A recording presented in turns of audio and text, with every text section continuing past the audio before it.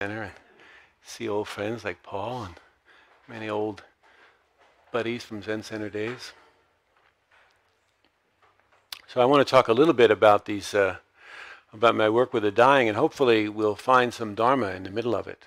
Yeah. Usually you do when you're around people who are dying. You know, in Japanese Zen, some of you know there's a beautiful term, shoji. And it usually translates as birth, death, one word. No real separation between life and death, other than a very small, thin line that joins the two. Yeah? I don't think we can be fully alive without maintaining some awareness of death. Death's not waiting for us at the end of a long road like we must mostly imagine, but it's here with us in every passing moment, in the marrow of every passing moment. And she's the secret teacher hiding in plain sight that shows us what matters most. And the really great thing is that you don't have to wait until the time of your dying to learn what she has to teach. In fact, to imagine that at the time of your death, you will have the physical strength, the emotional stability, the mental clarity to do the work of a lifetime is a rather ridiculous gamble. Yeah? So I would encourage you not to wait and for us to engage in this conversation now. In the past several decades, we've made dying something, we've professionalized it, and we've institutionalized it, and we've, made it something strange. And in the course of that process, we've come to doubt, I think, our innate wisdom and compassion, and so we've become frightened.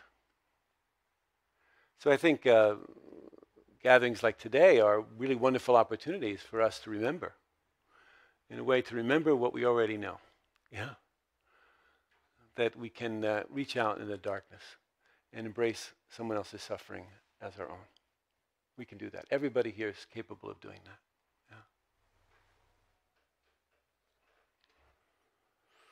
Yeah. Without a reminder of death, at least in my experience, we tend to take life for granted. And we get caught in endless pursuits of self-gratification. But when we keep death really close at hand, really right at our fingertips, I think what happens is that we don't take ourselves or ideas so strongly. We don't hold on so tightly. We let go a little bit more easily. I think when we understand that death comes to all of us, we recognize we're in the same boat. And actually, it causes us to be kinder to one another. Now look, I'm not romantic about dying. I think it's hard work. Probably the hardest work you may ever do. And it can be beautiful and messy and painful and cruel and transformative. But most of all, it's ordinary. It's normal. All of us will go through it. None of us get out of here alive. Yeah? I mean, maybe this morning. But I don't even guarantee that. Yeah?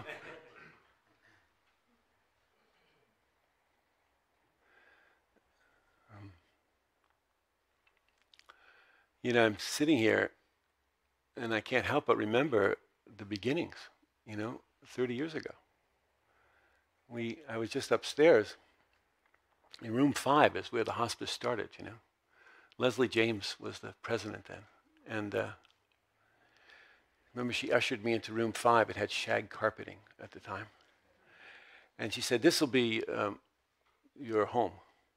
And I have to go now." And that was the beginning of the Zen hospice.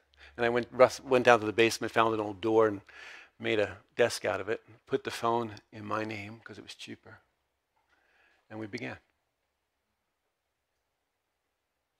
It was Martha de Barros, who had the idea to start Zen Hospice. It was her brilliant idea. It was a really great idea. And I came along to help her. We didn't have much of a plan, actually. In fact, Zen Center wanted to know, how long will you do this? And in those days at Zen Center, you said 6 months. That was the correct answer to give on just about anything. It wasn't too long, but it was just enough to demonstrate commitment. Yeah.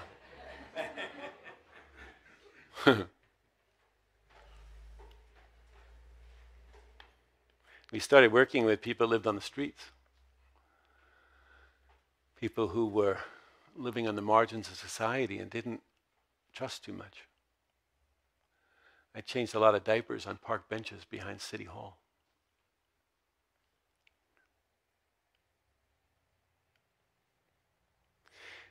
After a while, I remember the very first patient, we moved upstairs to room 48.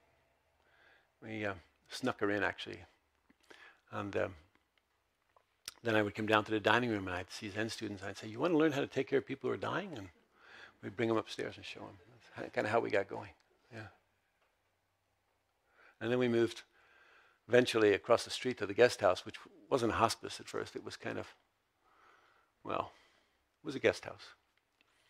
And some students were living there, and we moved in dying patients. And eventually the students got tired of living with dying patients, and so they moved out. And then we didn't know what to do with the building. I said, well, I know what to do. We'll make a hospice out of it.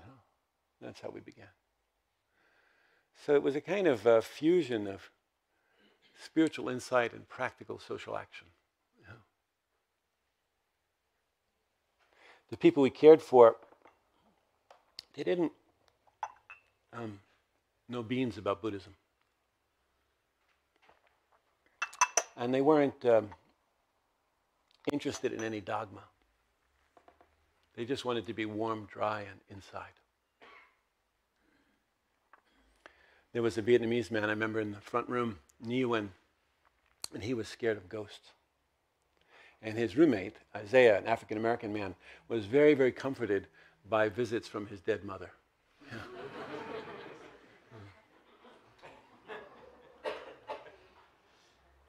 There was a father, a man I worked with on Potrero Hill.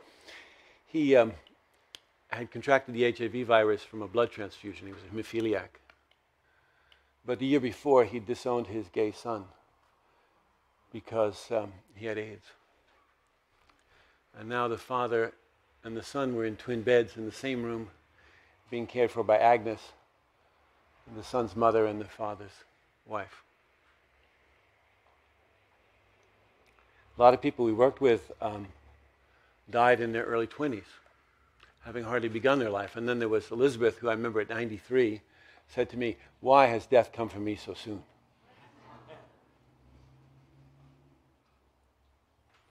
Beautiful people. Some as clear as bells, others couldn't remember their own names. Alex didn't live far from here. And he had AIDS dementia, and one night he crawled out onto his fire escape and he froze to death. People with political power acquired wealth. Other people with no more than the shirts on their backs. And for some, dying was a great gift, and they made reconciliations with family, and they found a kindness that they'd never known in their lives, actually. And other people turned toward the wall in withdrawal and hopelessness, and they never came back again. All of them were my teachers. So I always like to call them up whenever I give a talk like this, because, when your teachers are in the room, they keep you honest. Yeah. Dying is inevitable and intimate. And yet I have seen ordinary people, the people I'm describing, with no practice in their lives, so to speak, enter into this process that seemed unbearable to them, unimaginable to them. And yet within it, they found themselves to be more expansive than the small, separate self they had taken themselves to be. This isn't a fairy tale, I don't think. I don't think it's contradicts the fact that there's also suffering in the process. But I think really it's a transformation of tragedy that's possible.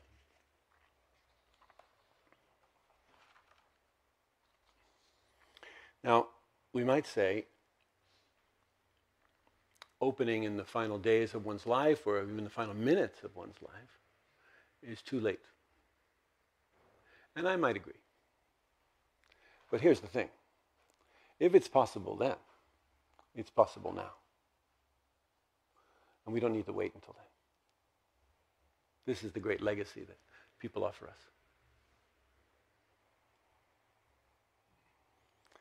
So a while back, when we first started the volunteer training, somewhere along the way there,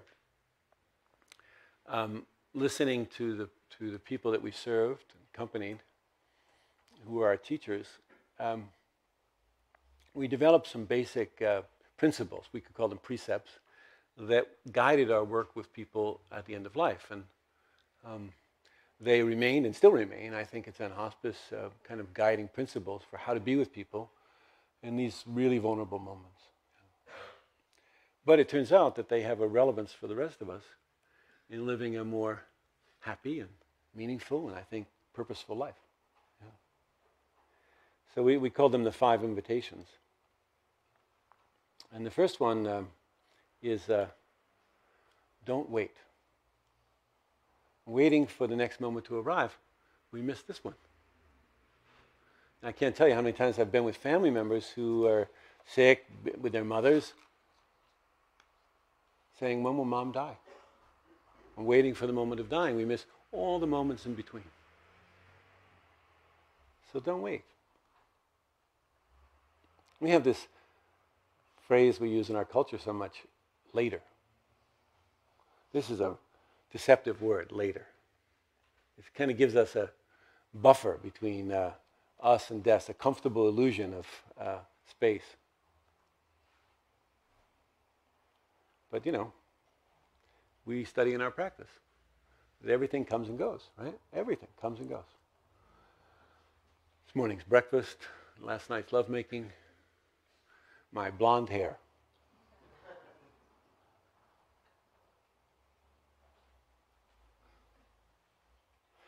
Maybe you're like me. Do you like to lie in bed in the morning? I love to lie in bed in the morning. It's one of the biggest hindrance to my practice. Lie there, it's just perfect, right? You got blankets are just right, the sheets are warm from the night before. It's just fantastic. All is good in the world, right? Everything is right. And then you have to pee, yeah? And so you get up and run to the toilet, come back, try and get into bed and create all the conditions again, hoping to get it just right. But it's never the same, actually.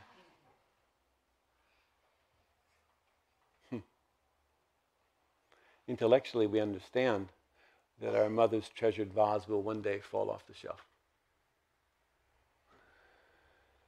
Our work is to bring that understanding from our intellect into our hearts. We are at once here and disappearing. It's interesting to me that we always think about everything's changing except me, right? Everything, the whole world is changing. Everything is changing. Seasons come and go. Everything changes except me. I'm the one solid thing moving through a changing world. Yeah? In Japan, every spring, cherry blossoms cover the hillsides. There's a place where I teach in Idaho, where outside my cabin, there are these little tiny blue flax flowers that last for one day. Tell me, how come those cherry blossoms and those flax flowers are so much more beautiful than plastic flowers? Isn't it the brevity of their lives? Isn't it their fragility that in part gives them their beauty?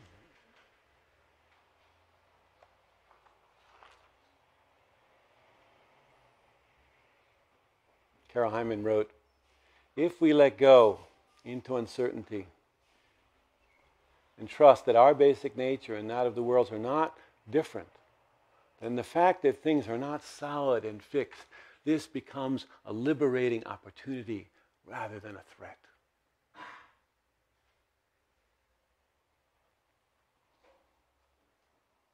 what becomes undeniable when you're sitting with people who are dying is that that fragility and impermanence is at the very nature of our lives. That we're always coming together and falling apart. As Suzuki Roshi said, against a background of perfect harmony. And it's possible to hold it all with love and compassion. So that's the first invitation. Yeah? Second one is, welcome everything, push away nothing.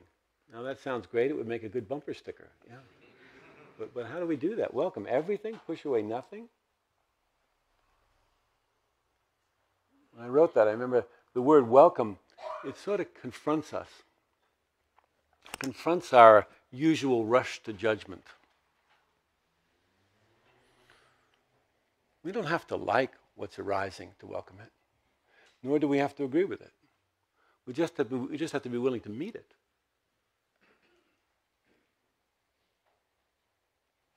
There was a friend of mine went to dinner at a mutual friend's house, eminent psychiatrist, who had developed Alzheimer's in the last few years of his life. And they rang the doorbell, and the door opened, and he stood. They were standing on his front stoop, and he looked at them for a moment, and he said, "I'm sorry, I don't recall people's faces anymore." And he said, I really can't remember your names. But I know this is my house. And I know that my job in my house has always been to welcome everybody who came. So please come in. James Baldwin, the great African-American writer, said, there are many things that we must face that we cannot change. But nothing can be nothing can be changed until it's faced. There are many things that we must face that we cannot change, but nothing can be changed unless it's faced.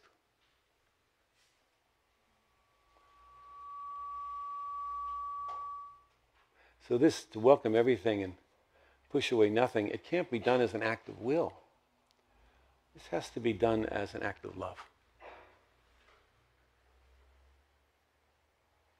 To be human is much more than getting born and getting a good education and finding the right partner and getting a pretty house and on a nice street and then going to sleep and waking up in the morning and doing it all over again.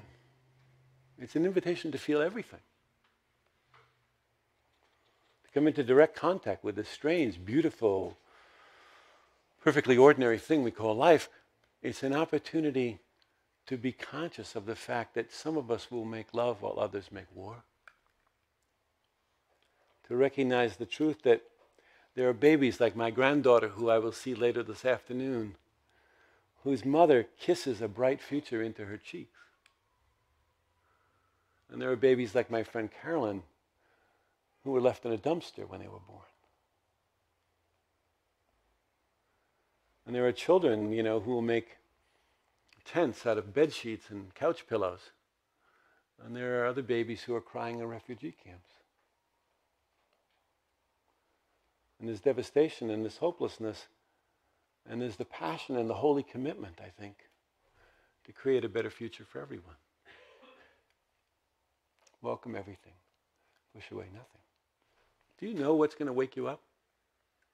I don't. I don't know. So I have to welcome everything.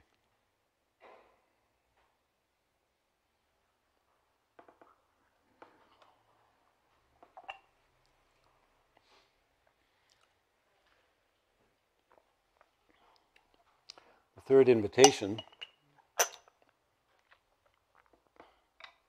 is bring your whole self to the experience. Bring your whole self. We all like to look good. We want to be seen as capable or strong or intelligent or at least well-adjusted. And we like to project a positive self-image onto the world. Few of us want to be known for our fear or our helplessness or our anger or our ignorance. But sometimes we're more of a mess than we'd like to admit, at least I am. Yet it's curious to me, one of the things I learned in working with folks on the street was that the parts of myself that seem most undesirable, the parts of myself that I was often most embarrassed by, or ashamed of even, they were often the very aspects of myself that allowed me to build an empathetic bridge to other people. You know, in caring for others, we imagine it's our expertise that will help us serve them. And that's true, it helps enormously, but also our fear helps, and our helplessness helps. Yeah. I have a lot of tools. I've been doing this for several decades now, and I have a whole toolbox of tools, a big yellow toolbox at home. But I don't place that toolbox down between myself and the person I'm serving. If I do, one of us is sure to trip over it. So I don't lead with my tools. I don't lead with my rhetoric. I don't lead with my Dharma wisdom. I lead with my humanity.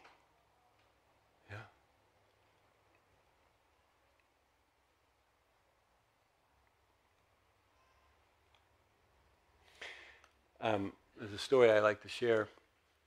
It happened years ago, not too far from here on Bush Street.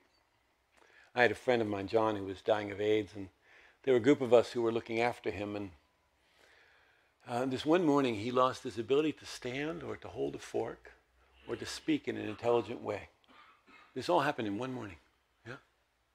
And it was my day to take care of him. And so I went to his house, and I sat at his kitchen table, which was always kind of a mess in John's house. And I couldn't find my friend. I mean, where was he? He'd just been there the night before.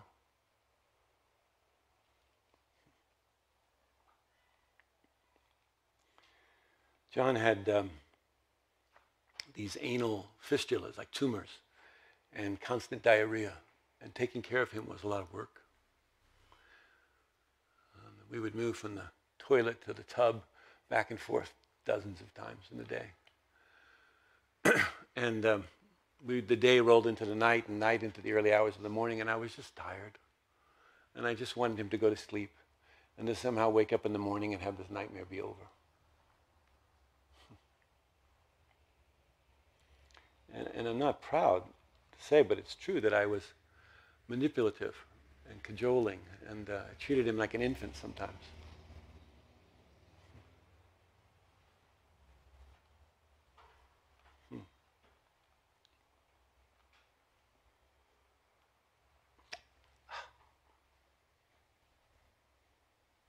I really love my friend.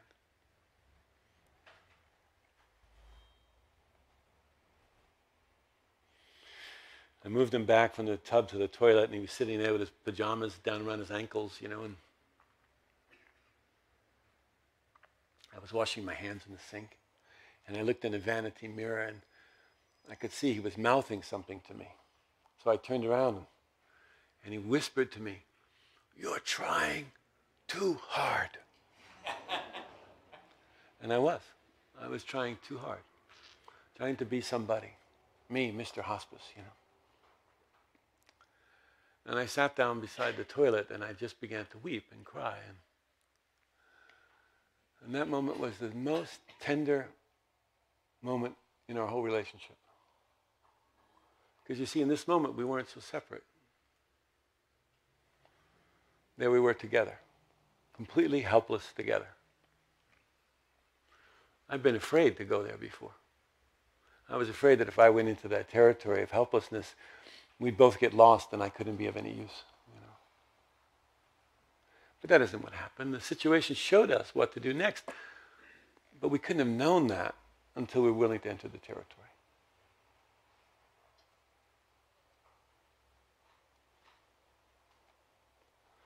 Bring your whole self. Wholeness doesn't mean perfection. It means no part left out. My daughter and I, we like to go shopping in used clothing stores, consignment shops, you know, like Crossroads. And she picks out a great little paisley scarf or a little leather skirt or something, and she goes to try it on, and I walk around the store looking for other good finds, And we were in this one shop, and I liked it a lot, but mostly I liked these tags that they had on the clothes that said $9.95. And, because the clothes were missing a button, or they had a little stain, or, something like that. And then they said $9.95 as is. I like that. I want to get those tags. I think we should get them for ourselves and each other. I take you as is. Huh? As is. No part left out.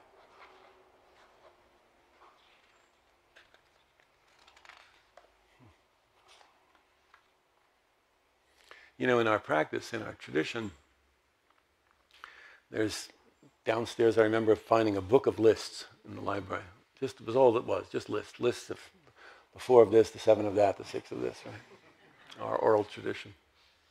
And there are, of course, lots of lists about compassion, but, they all boil down to 2 things.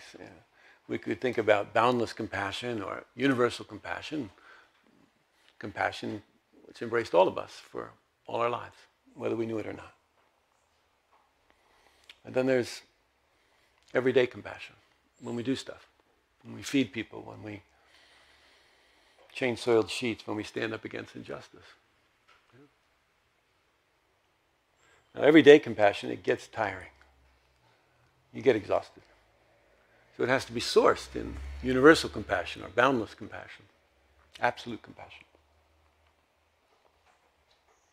If not, we run out of juice. But absolute compassion, universal compassion, boundless compassion is just a big idea,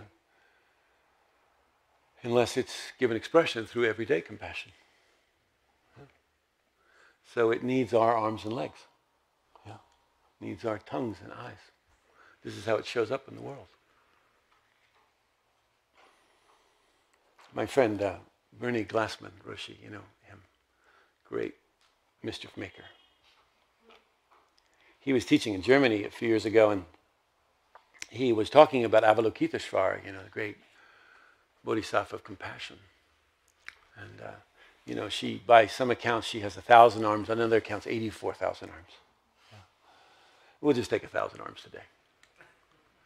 And in each hand, depending on the depiction, there can be a tool or sometimes an eye, but more often an ear to hear the cries of the world, and 1,000 arms to respond. It's a beautiful image. And Bernie was talking about this, and a man raised his hand and he said, that's a very beautiful metaphor, but I have only 2 arms.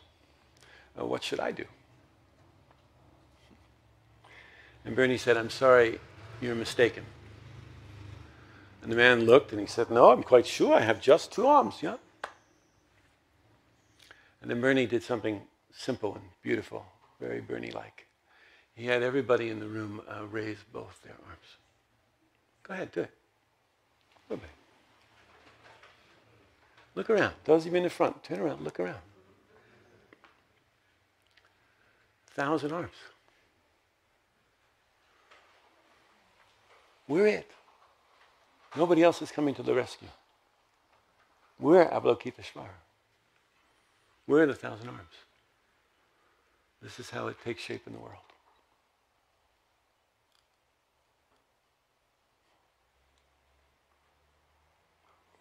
The 4th invitation is find a place of rest in the middle of things. We often think we'll find rest later, probably when we go on retreat or when I go on vacation or when our list gets checked off. But I don't know about you, but my list never gets checked off. So if I wait for that, I'm in trouble.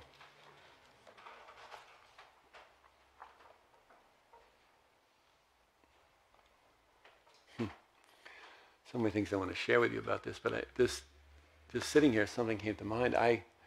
Some years ago, I had a heart attack. I was teaching a retreat on compassion for doctors and nurses, and I had a heart attack.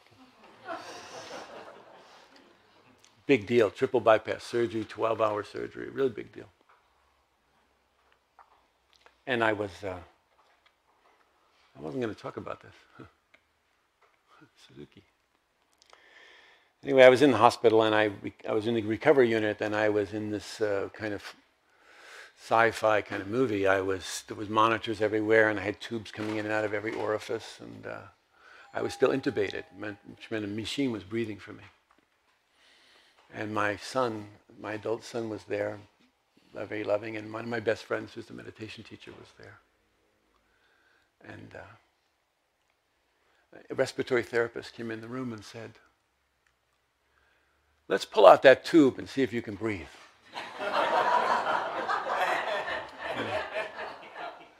And I said, and I took a pad of paper and I wrote on it, "I'm scared." And I handed it to my friend, the meditation teacher, and he said, "Frank, find your breath." And I went to find my breath, but I couldn't find my breath because the machine was breathing for me. What will you meditate on when you don't have a breath? And then he said, "Sense your body." And I tried to sense my body, but there was this anesthesia fog coming through my body, and I could barely feel it.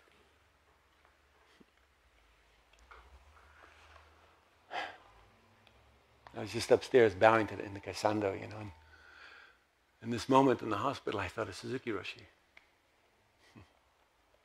David Chadwick tells a beautiful story in his book about the night before Suzuki Roshi died. He wanted to take a bath. And Okasan said, no. But Otohiro, his other son, was there. And he picked up his father, and he carried him in and lowered him into the tub. And as the story goes, Suzuki Roshi got very scared. Yeah. And Otohiro said, "Father, calm yourself. Find your breath. I'll breathe with you."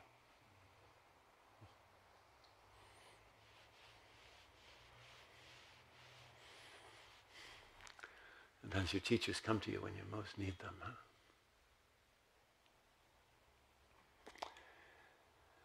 And Suzuki Roshi stabilized, and he was fine. So I thought, if Suzuki Roshi can be scared, I can be scared. And I grabbed my friend, the meditation teacher, and I pulled him close to me. And I put my ear next to his mouth. And I borrowed his breath to stabilize until I could find my own. Yeah. And then I waved to the respiratory therapist, and they took out the tube. Find a place of rest in the middle of things. The last one is cultivate, don't know mind. This is one we're familiar with. I felt obliged to put something Zen-like in the list.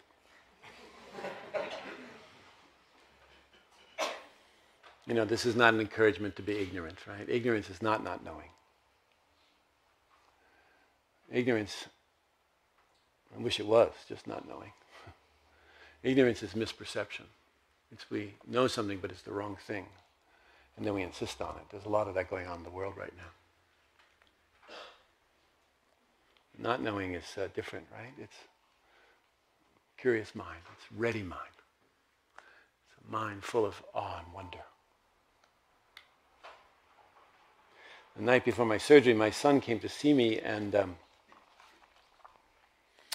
we were having a heart-to-heart talk. We love each other a lot. And in the middle of this conversation, he said, "Dad, are you going to live through this?" And of course, I love him, and I wanted to reassure him, so I started to say, "Yes, of course, don't worry, it'll be fine." But out of my mouth, I heard myself say, "I'm not taking sides." And I was so surprised. I wasn't trying to be sage or Buddhist or anything. It was just true. I wasn't taking sides. And we both were a little shocked by this. And then we both relaxed. Because when the truth's in the room, it's very reassuring.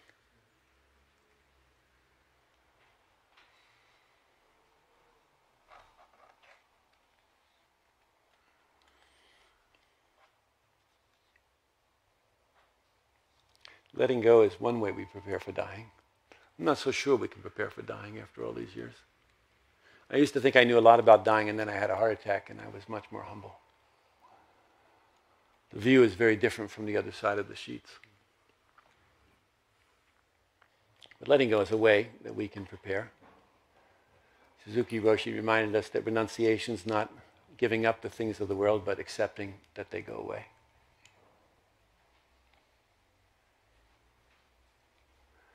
It helps us also to appreciate the flip side of loss. You know, when we let go of old grudges, we give ourselves to peace. And when we let go of fixed views, we give ourselves to not knowing.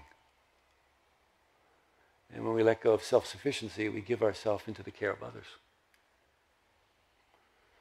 And we let go of clinging, we give ourselves to gratitude. And when we let go of control, we give ourselves to surrender.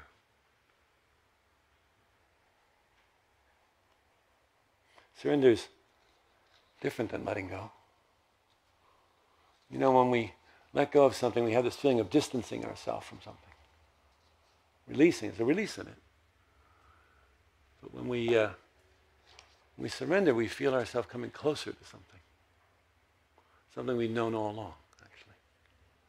But we come closer to it. We become more intimate with it. We stop fighting. We let go of resistance. Surrender is infinitely deeper than letting go. Surrender is stepping into not two, not one.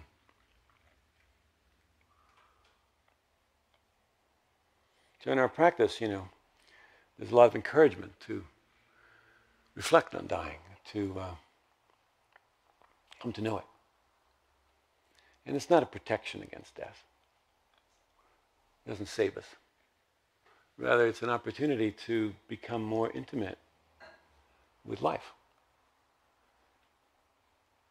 The value of this reflection is to see how our ideas, our beliefs about death are affecting us right here, right now.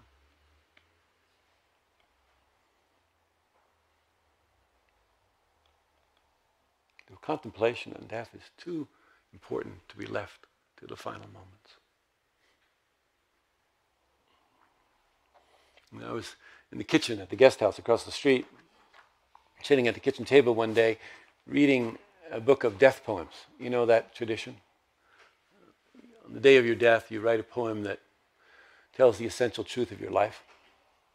And if you don't die that day, it doesn't count. You have to write another one the next day.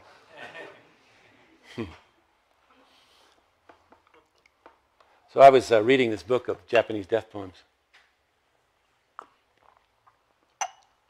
And there was a woman in the hospice. At the time, her name was Sono. And she was sitting at the kitchen table with me, and she said, "What is that?" And I explained it, and read her a few poems, you know, like Kozan's famous one, "Empty-handed, I enter the world, barefoot, I leave it. My coming, my going. Two simple happenings that got entangled." So I was reading some of these poems to her, and she said, "I want to write one of those." And I said, "Great idea. You should do it." She said, "What's the form?" I said, "Don't worry about the form. Just write it." So I went downstairs to the office, and some hours later, she summoned me to her room. And I came up to her room, and she said, "Frank, I've written my death poem." She said, "And I want you to learn it." She said, "I want you to learn it by heart." She didn't say memorize it. "I want you to learn it by heart." She said, "I want to know it lives in someone's soul." So I stayed there in the room for quite a while, a long time. It took a while for me to learn the poem. I never wrote it down. Yeah. She said, "When I die, I want you to pin it to my bedclothes, and I want to be cremated with it." I said, "Okay, we'll do that." You want to hear her poem? She says, "Don't just stand there with your hair turning gray. Soon enough, the seas will sink your little island. So while there is still the illusion of time, set out for some other shore. No sense packing a bag. You won't be able to lift it into your boat. So give away all of your collections. Take only new seeds and an old stick. Send out some prayers on the wind before you sail. Don't be afraid. Someone knows you're coming. An extra fish has been salted. Isn't that beautiful? This is a woman who lived on the margins of society, one of those people you would have walked by on the street. Don't just stand there with your hair turning gray. Soon enough, the seas will sink your little island. You're not exempt from this. So while there is still the illusion of time, set out for some other shore. Practice now. No sense packing a bag. You won't be able to lift it into your boat. It's not what you gather around you that will make you happy. So take only new seeds in an old stick. Isn't that a beautiful image? I think about old farmers, stick in the ground, make a hole, drop in a seed. This is a woman who understands death is not a full stop. Send out some prayers on the wind before you sail. Don't think you can do this alone. Ask for help. Don't be afraid. Someone knows you're coming. In other words, we've all been through it before. An extra fish has been salted. So these are our 5 invitations. An invitation is a request for you to show up. If I invite you to my house for dinner, it's a request for you to come and be present. These invitations are a request. And the event is your life. And the request is to show up for it, fully and completely.